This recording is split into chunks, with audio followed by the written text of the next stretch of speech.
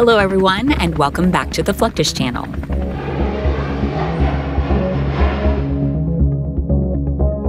Like people use elevators to move up and down floors in their daily lives, airplanes and fire jets do too.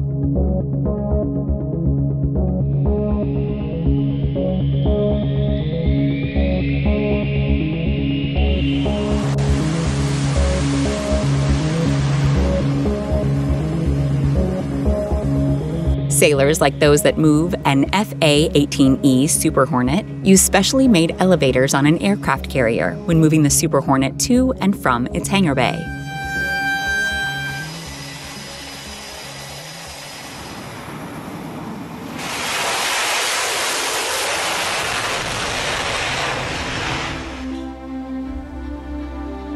While typical aircraft carriers can hold a few airplanes up top, the majority of the aircraft must be held within the ship.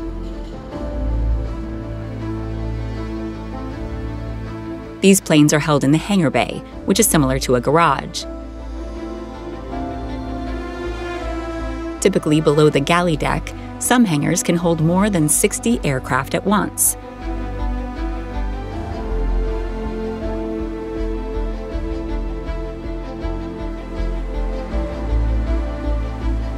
A hangar like the one on the USS Dwight D. Eisenhower may be 3 decks high, with 4 elevators surrounding it.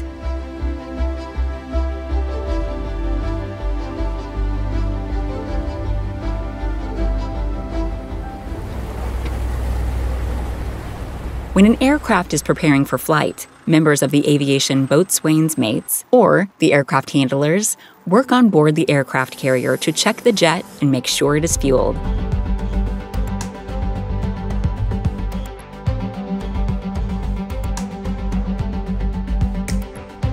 The crew looks over the plane as much as 3 or 4 times to make sure everything is in working order. During the fueling and checking process, the deck may get extremely busy.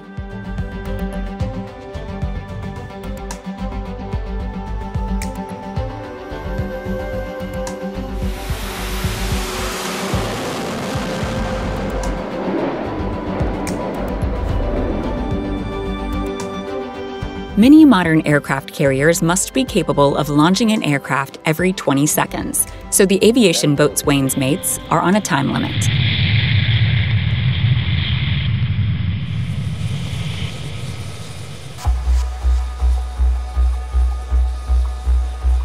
When it comes to fueling the jet, not only do the handlers have to make sure everything is working properly, but they also have to make sure the fuel itself is clean while getting to the aircraft.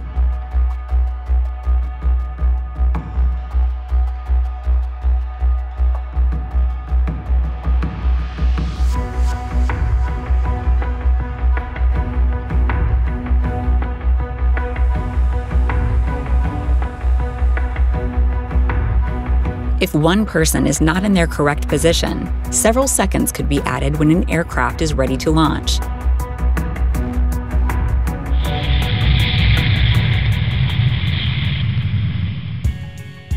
One of the many jobs that need to be done before the jet is launched is the loading of the drop tank. A drop tank is an external fuel tank carried by the jet to extend its flying range.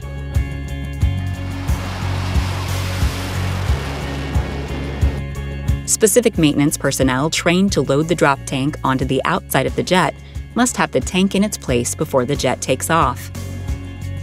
The importance is to make sure that these tanks are serviceable for the jets so that when they need to go TDY or deploy or have an extended amount of travel, they're able to do that with extra bit of fuel.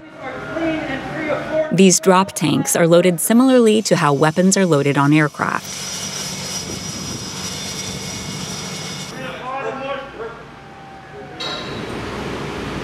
Also known as ordnance, weapons such as bombs and missiles are loaded onto the advanced weapons elevator from the magazine to the flight deck before being added to the jet in a specialized arming area.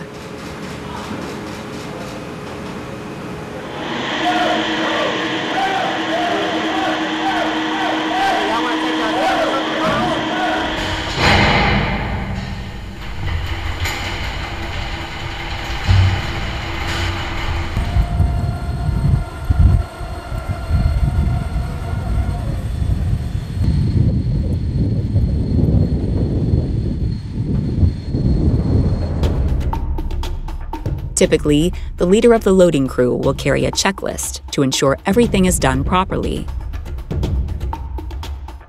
The deck of the aircraft carrier is often used to load or download an aircraft. This differs from the arming area, which is in a different location and used to arm the weapons. While the plane is in the arming area, crew members must be extremely cautious, and the space in front of the aircraft must be empty.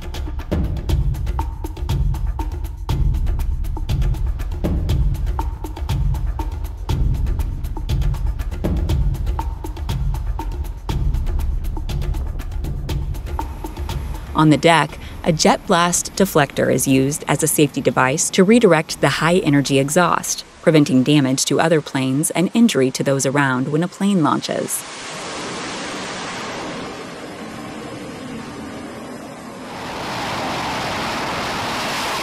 Seen often in airports, these jet blast detectors keep aircraft that may be back-to-back on a runway from damaging the aircraft behind it.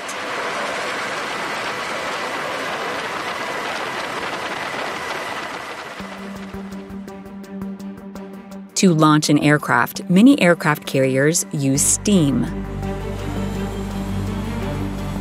The Integrated Catapult Control System, or what is commonly referred to as the bubble, is a station that provides intercommunication during the aircraft launch.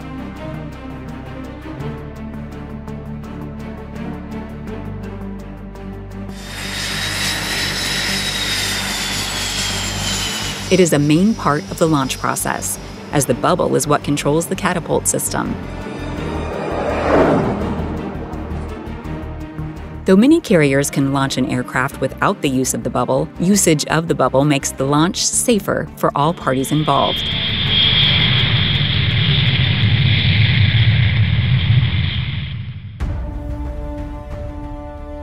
On the other side of the ship sits the island, which is considered to be the head of the aircraft carrier and flight deck operations.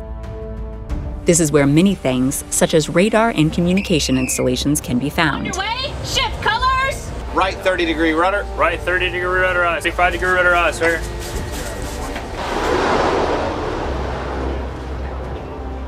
These may keep tabs on where other ships in the area are located.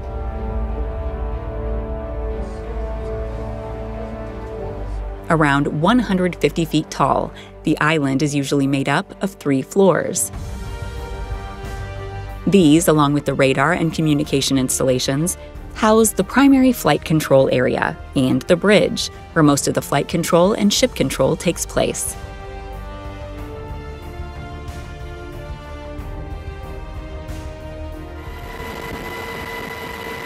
Aircraft carriers are some of the largest ships you will see out on the water.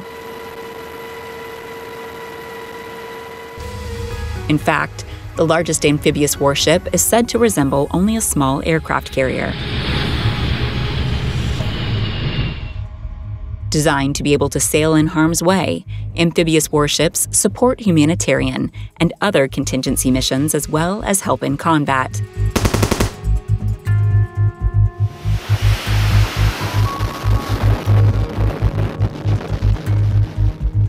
They were created to support ground forces in enemy territory by the sea. The AAVs are actually what keeps the Marine Corps amphibious. It's what makes us different from every other branch because no other branch has a vehicle like the AAV. Larger deck amphibious assault ships are able to launch attacks from both the sea and the air. And some of the ships can even hold up to 1,800 troops.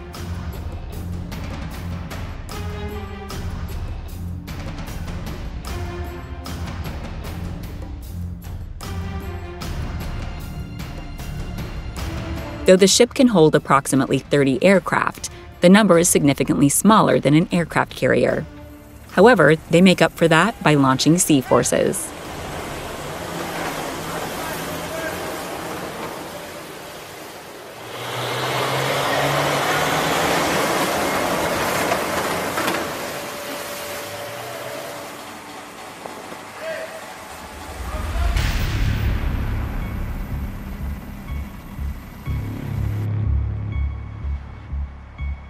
Using interior well decks, these ships can provide anything from disaster relief to combat forces.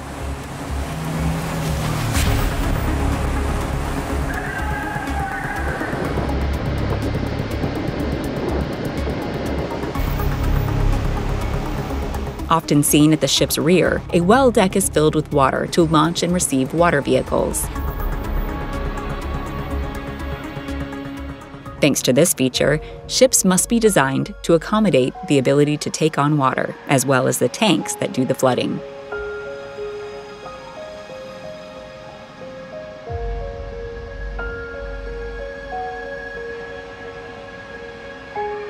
When not in use, well decks are kept dry.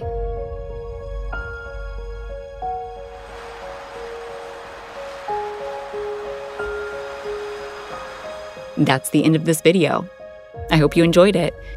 Make sure to subscribe to this channel so you don't miss any of our new content. See you next time.